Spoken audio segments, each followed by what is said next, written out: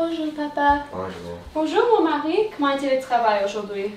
Ennuyant comme toujours. Pourquoi? Est-ce qu'il y a des nouvelles? Ben, pas de nouvelles à propos de mon travail, mais j'ai entendu des nouvelles à propos d'un cours d'espace qui est en train de se passer entre nous les États-Unis et l'URSS. Mais comment est-ce qu'un événement comme cela peut commencer? Ben, je crois qu'il y a une tension entre ces deux pays à cause du fait que les États-Unis n'aiment pas vraiment le système du communisme de l'URSS et ils veulent vraiment l'endiguement du communisme, alors pour cette raison ils ne supportent pas ce pays.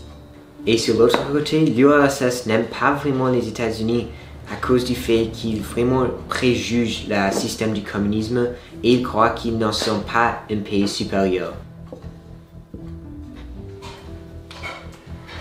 Bonne nuit ma petite. Bonne nuit maman. Dormez bien. Tout le monde a été amené à croire que nous, l'URSS, n'étions pas puissants sur le plan technique, car nous avons utilisé un équipement aussi obsolète pendant la Seconde Guerre mondiale. Mais nous devions prouver que ce n'est pas vrai.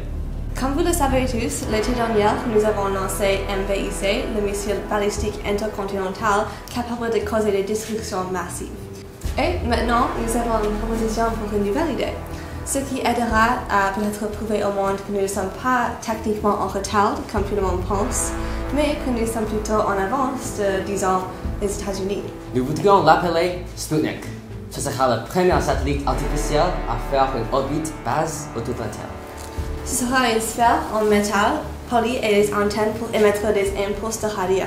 Et nous pensons que nous pouvons le préparer pour le lancement le 4 octobre. Cela semble être un plan brillant, mais qu'en est-il de quelque chose de plus mémorable, peut-être un être vivant, aussi bien qu'un objet? Nous pourrions amener une chaîne en orbite. Je dis que nous testons d'abord Sputnik et supposons que ce soit un succès, nous ajoutons pour avancer encore plus. Parfait. Et je pense que nous devrons garder tout cela une surprise pour le monde comme la dernière fois. Bonjour, je suis de retour. Comment était le travail? Qu'est-ce que vous portez et d'où vient-il? Ben, je t'ai embauché à NASA. Qu'est-ce que c'est NASA? Oui. Wow. Oui, et nous travaillerons pour lancer les fusils dans l'espace. Comment sont vos nouveaux collègues? Je crois qu'ils sont des ex-nazis scientifiques, mais tant pis. Mon Dieu! Mais comment êtes-vous embauché si rapidement? Ben, c'est à cause du fait que les États-Unis avaient besoin d'un programme spatial pour combattre contre la lancée de Sputnik en 1957. Les États-Unis ont intensifié leur effort. Ils ont des satellites de communication, des satellites à énergie solaire. Et qu'avons-nous fait cette année? Rien. Un vaisseau spatial lunaire. Un quoi? Faisons quelque chose qui peut faire plus que simplement communiquer depuis l'espace. Créons un vaisseau spatial très parlant qui peut détecter le vent solaire, qui peut relancer son moteur dans l'espace. Qui peut atteindre le voisinage de la Lune de la Terre. Nous l'appellerons Luna. Regardez, est-ce que vous voyez ce qu'il y a dans cette image? C'est quoi? C'est la première image de la Terre de l'espace. C'est spectaculaire.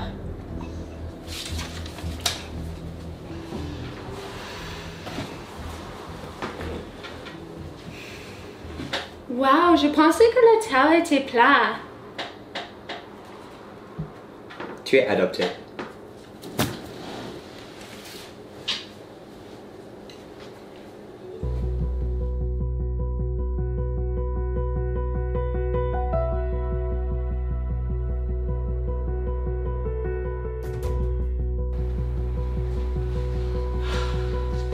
Nous devons faire quelque chose d'autre. Nous devons gagner cette course. Venera 1 était un succès. 5 pour Sputnik et 3 pour Luna. Des satellites, des détecteurs de vent solaire, des animaux, des plantes qui retournent vivantes. Il semble qu'il ne reste qu'une chose. D'accord, et vous réalisez tous les deux que ce développement pourrait être soit une victoire finale pour nous, soit simplement une autre motivation pour les États-Unis d'améliorer leur mouvement. Oui, mais il ne s'agit plus vraiment de voyager à l'espace. C'est l'aspect de la concurrence. Bonjour. Vous ne pouvez pas croire ce qui est en train de se passer maintenant à NASA. Qu'est-ce qui se passe? Êtes-vous d'accord? Alan Shepard, l'astronaute, est en train d'être envoyé à l'espace à ce moment. C'est incroyable. Il est le premier homme américain dans l'espace. Wow, c'est formidable. NASA a vraiment fait beaucoup de progrès contre les Soviets. Le fait que les Soviets ont envoyé Yuri dans l'espace a vraiment motivé les États-Unis pour la faire aussi. Mais regardez à nous maintenant. Nous sommes aussi bien que.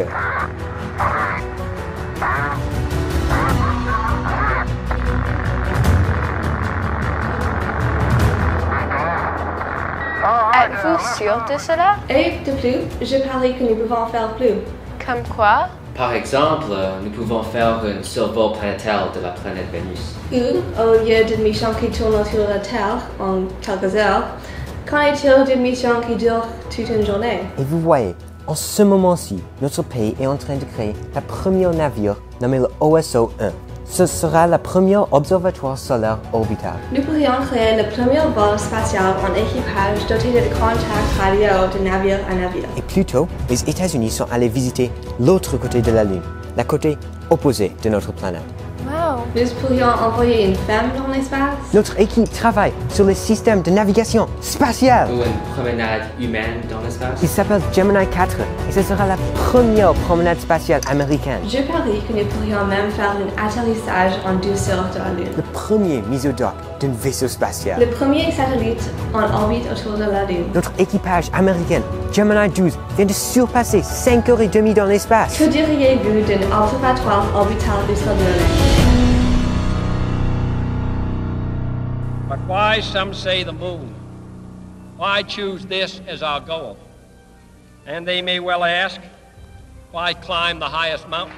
We choose to go to the moon in this decade and do the other things, not because they are easy, but because they are hard.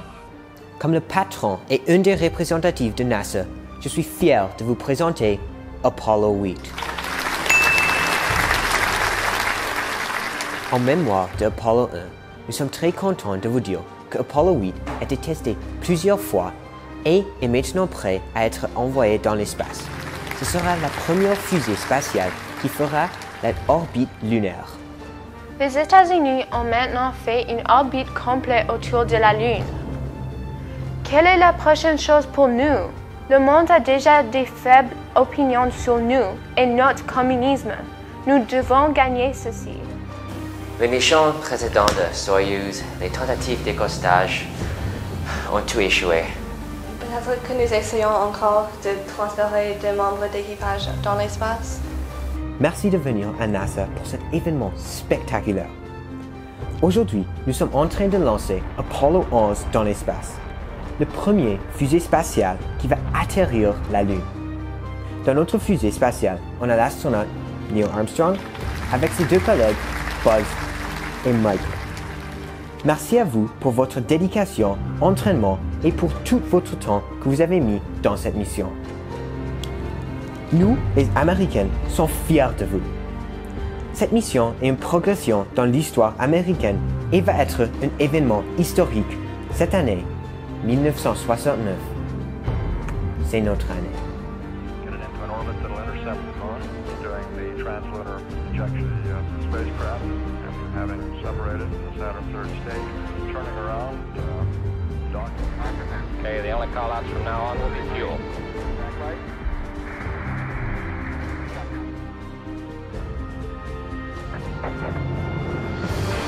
Hello, Neil and Buzz. I'm talking to you by telephone from the Oval Room at the White House. And this certainly has to be the most historic telephone call ever made from the White House. I just can't tell you how proud we all are of what you have done. For every American, this has to be the proudest day of our lives. And for people all over the world, I am sure that they too join with Americans in recognizing what an immense feat this is. Wow, Mina, as-tu vu ça? C'est incroyable. Qui est l'homme sur le téléphone et avec qui est-ce qu'il parle avec? L'homme sur le téléphone, ça c'est Richard Nixon, le président des États-Unis. Et les deux autres hommes, ils sont les deux premiers astronautes américains pour traverser à la Lune. Wow, est-ce que papa est aussi sur la Lune? Pas aussitôt. Papa travaille à NASA, mais il n'est pas sur la Lune. Sans lui et sans NASA, tout cela n'est pas possible. Vous devrez être très fiers de lui. Wow, je veux être juste comme mon père. All Oui. the people on this earth are truly one. One in their pride in what you have done, and one in our prayers that you will return safely to earth.